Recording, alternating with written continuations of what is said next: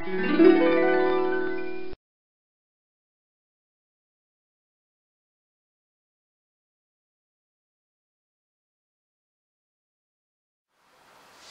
everyone, Onward here, or you can call me Sully. Well, it seems as though 2019 was a bit of a downer year for me, and one of them is the amount of movies being mostly middle of the road. Not every one of them I saw was terrible, most of them were pretty mixed. With some I don't see much to enjoy, some I do like but not to a higher level, and some I don't get the criticism to but found them to be average. But since the past year hasn't had a huge impact of movies on me, it just wasn't enough to make a top 10 list for favorite movies and least favorite movies. Which is funny considering how many I've seen. And with that said, I'll be going over a top 5 list of each, all in one video, with a couple runners up in between. So, let's start this new countdown list by first going over my top 5 least favorite movies of 2019.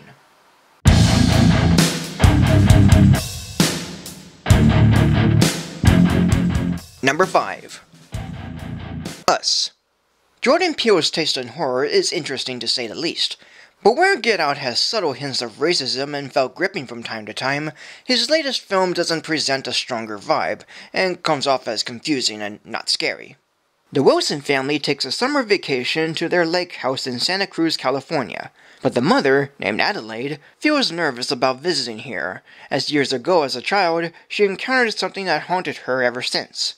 Yet as the family enjoys their time together, they soon see another family that invades the house, and they turn out to be their doppelgangers, all dressed in red, with some differences, who came by to terrorize them with scissors in hand.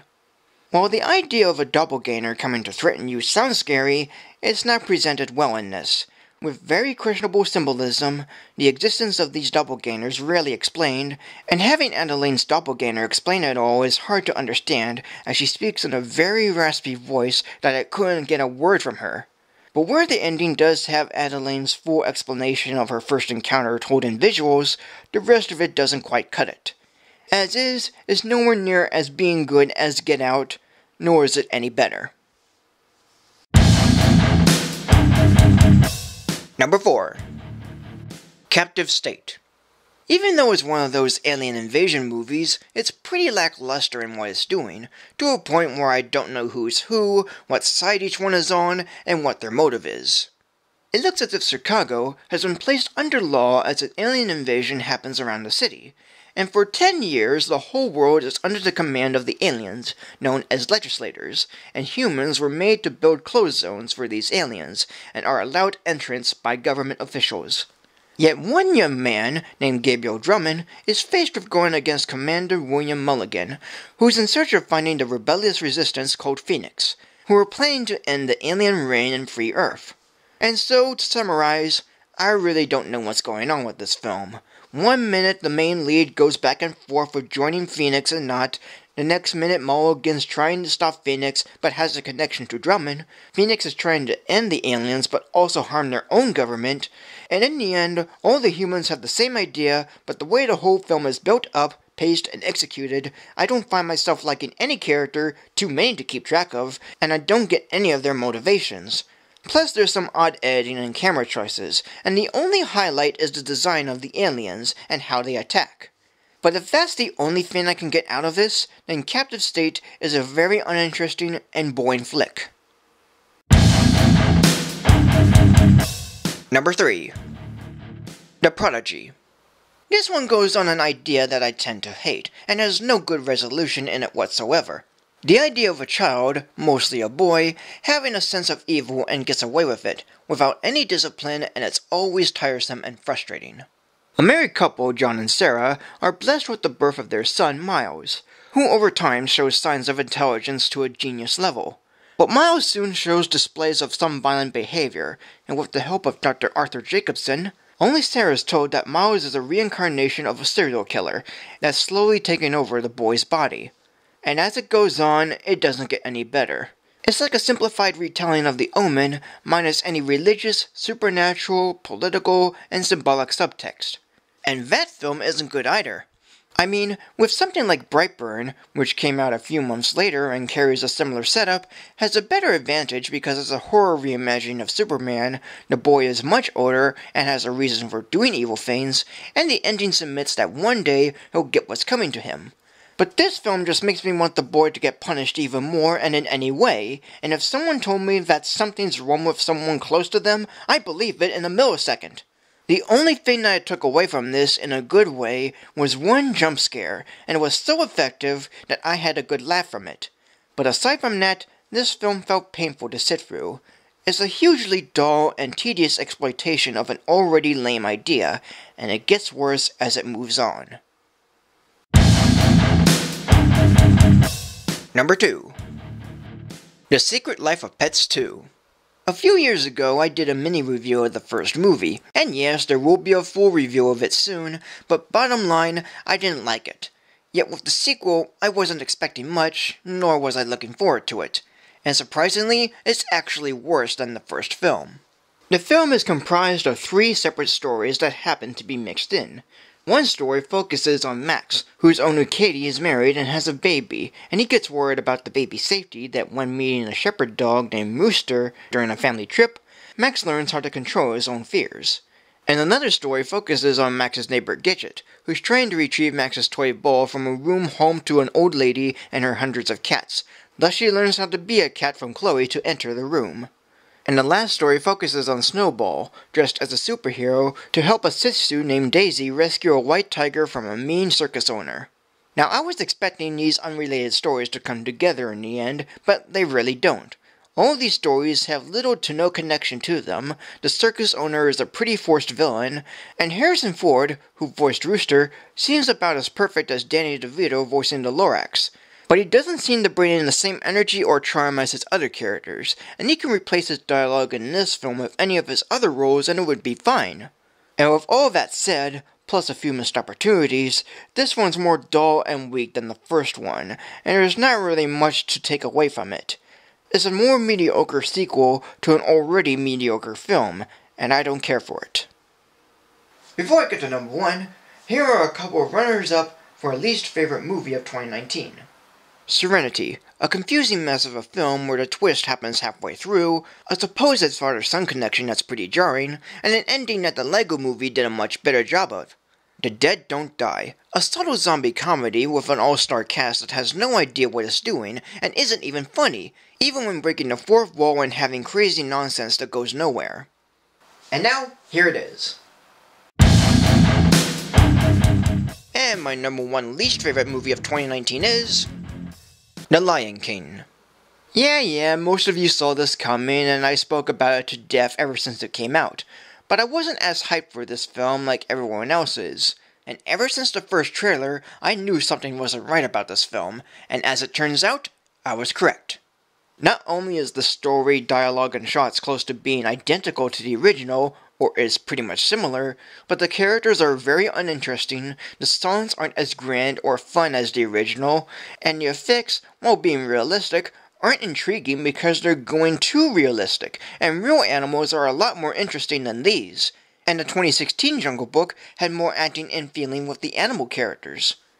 Yet only a small handful of moments are decent, like the humor of Timon, Pumbaa, and Zazu, Shenzi being more intimidating, and the reorchestrated music. But that's really it. I've said my piece about this film enough, and you can look into my other reviews for more. But overall, the live-action remake of The Lion King is my number 1 least favorite movie of 2019. Now let's look over my next top 5 list of my top 5 favorite movies of 2019.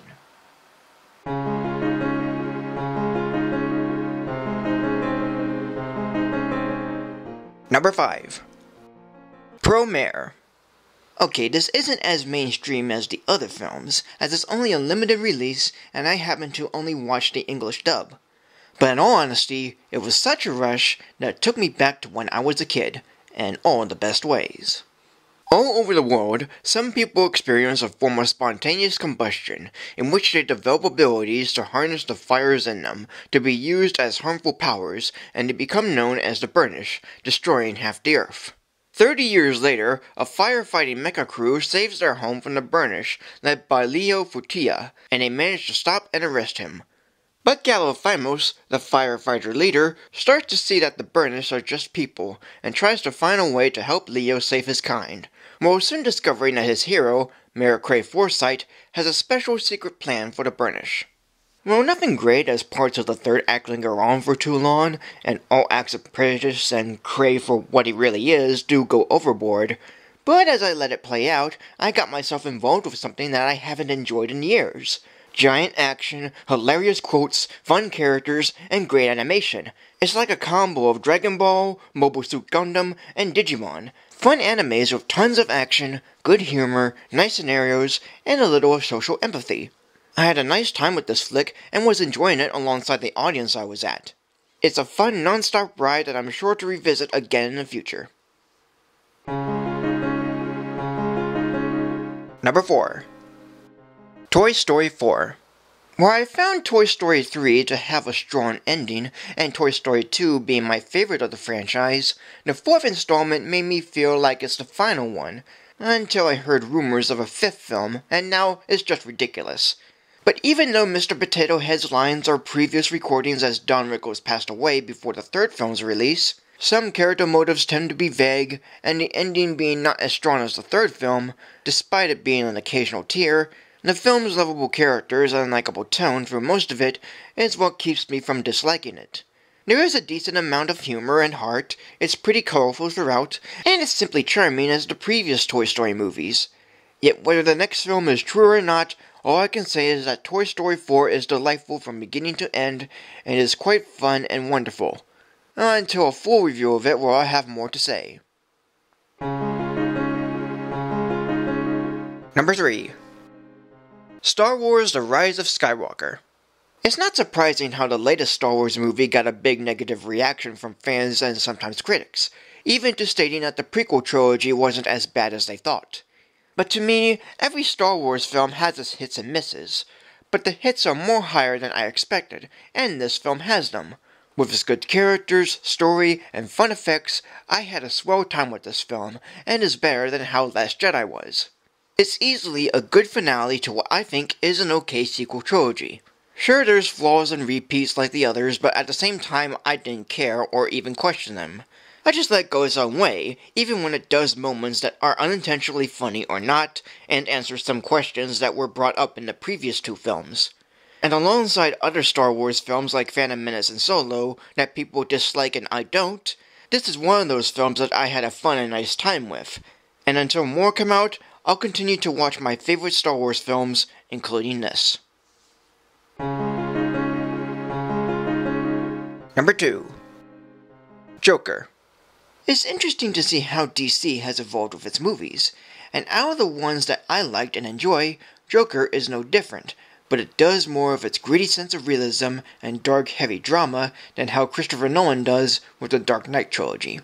With major influences from Martin Scorsese films like Taxi Driver and King of Comedy, the Oscar-winning Haunting score, and the great and Oscar-winning performance of Joaquin Phoenix, the film presents an uncomfortable and disturbing feeling throughout, yet it all works with its good direction, great characters, and good story, as well as creating the anti-hero to be someone you don't want to be near with, but can easily identify due to his behavior, and in a strange way, I kind of felt like him. As a reimagining of the Joker character is a simple and effective dive into the unhinged mind of one of the most famous of supervillains, and is quite amazing all around. Once again, before I get to number 1, here are a couple of runners-up for favorite movie of 2019. Ready or Not, a horror comedy with a fun ending and all being quite nice, about a family who plays hide-and-seek with a new member, and all involves hunting and sacrifice. The Lego Movie, the second part. While not as great as the original with its story and plot, it still has the same colorful animation and settings, fun characters, and some good jokes and songs that make it entertaining at best. And now, finally, here it is. And